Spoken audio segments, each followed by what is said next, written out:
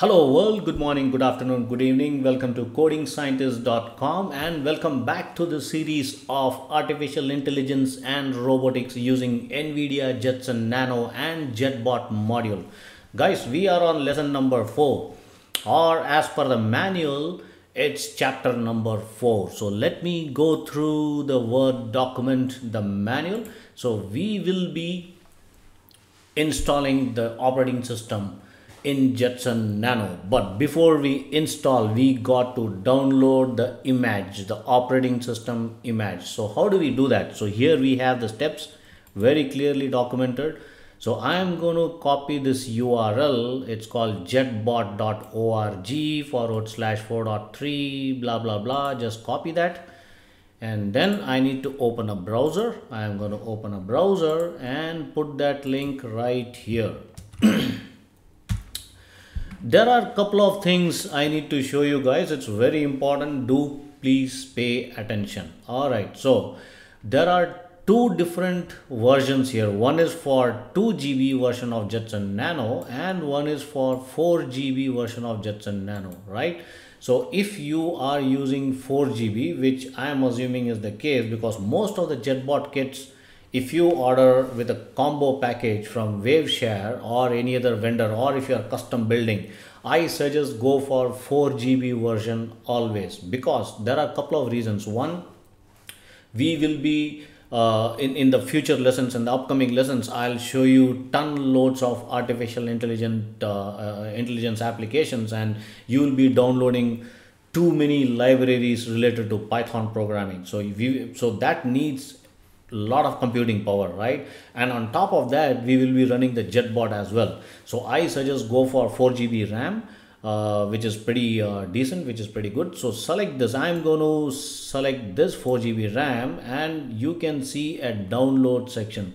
There are also some older releases of JetBot packages here, which is not required at this point of time. We will just directly go ahead and download this. So if you see here on the browser, there is, below the download, the current Jetpack version is 4.5 and the JetBot version is 4.3. So you have to just click on this, and that's going to take you to a Google Drive. It's a different drive. It's a different section of JetBot. And here you can see couldn't preview the file. Do not worry about that. You just have to click download. Okay. And then you will see the screen. You need to click download anyway. It's not going to scan for any virus and stuff like that, but do not worry. You can trust, because this JetBot Jetpack system is from NVIDIA. So it's absolutely no need to worry about any virus scanning and stuff. You can just click download anyway.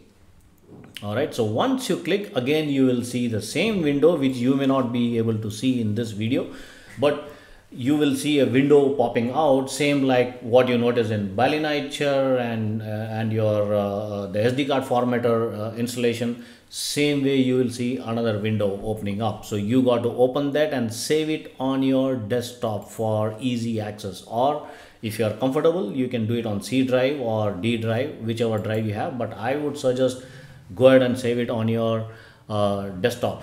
Guys, most important thing to notice here, this is going to install a zip file. So a couple of things to note. This is going to take at least about 30 to 40 minutes to install. Okay.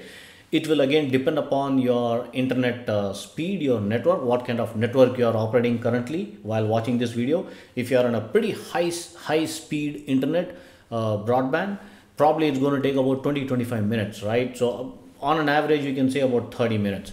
So number two, most important thing, this downloads a zip file. Do not unzip for time being. It has to be as it is in the zip file itself.